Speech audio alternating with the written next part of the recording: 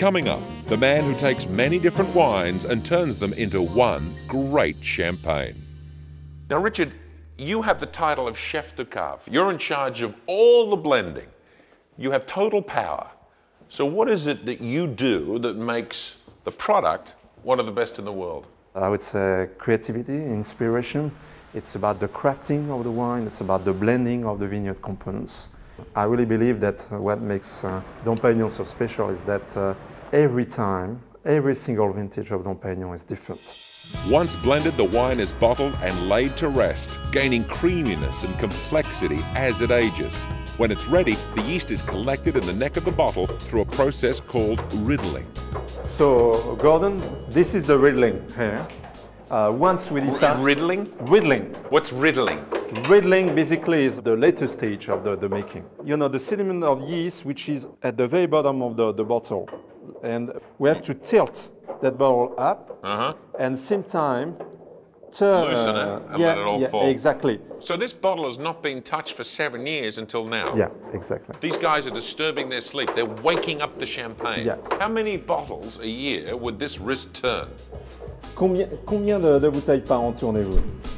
Par an, aux alentours de 500 000 à 600 000 bouteilles. 600,000 bottles a year. 600,000 bottles per wrist. Yeah. That's 1.2 million. My goodness. These are the wrists of a champagne superhero. When the yeast is removed, the champagne gets a tiny shot of wine and sugar to replace what was lost. All dressed up with a new cork and label, it's ready to make its debut. So this has been waiting for 15 years for this moment. It's only to check. Could it be bad? Can you have an unpleasant experience? Could it possibly? Because of the cork, you know, we know that sometimes we have one-off.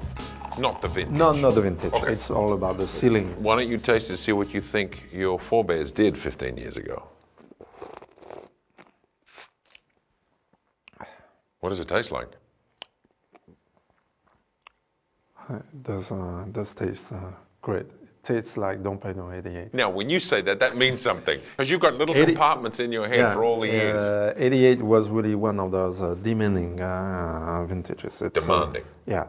Rather very austere, and it takes quite some time to open up. But not every year is good enough to be a vintage year and to be called Dom Pérignon, correct? Yeah, correct. We just cannot make Dom Pérignon every year for reasons of quality and for reasons of identity of Dom Pérignon. It's just not in the grapes. Yeah. Sometimes the vintages just cannot make it into the unique character of Dom Pérignon. But let's be real, it's a commercial world. Whether you decide to call it Dom Pérignon vintage or not rests hundreds of millions of dollars. Doesn't somebody tap you on the shoulder and say, come on, give it a nudge, they're out there waiting? Yeah, but you just cannot cut corners in anything.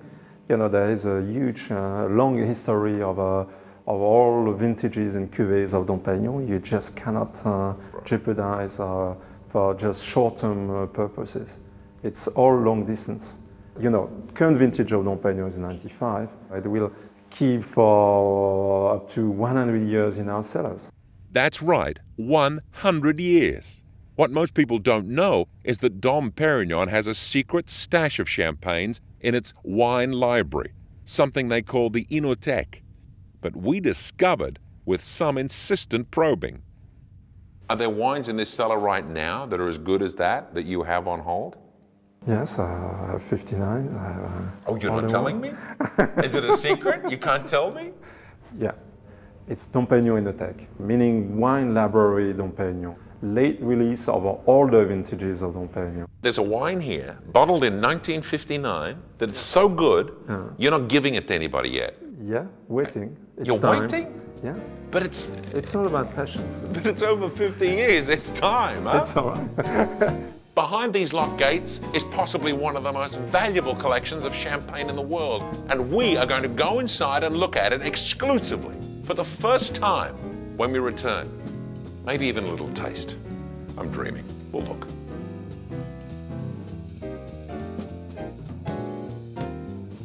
In a moment, we discover Champagne's greatest cellar.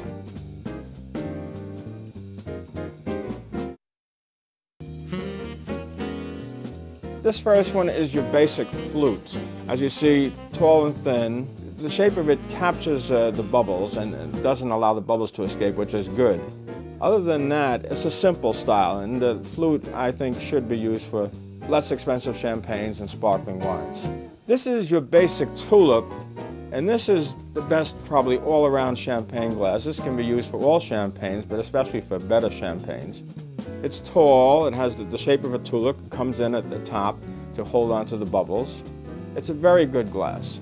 This happens to be my favorite. It's called the impitoyable, which means the pitiless one. Actually, it's perfect for champagne because it has all these ridges and it just holds on to all those bubbles and it comes in at the top.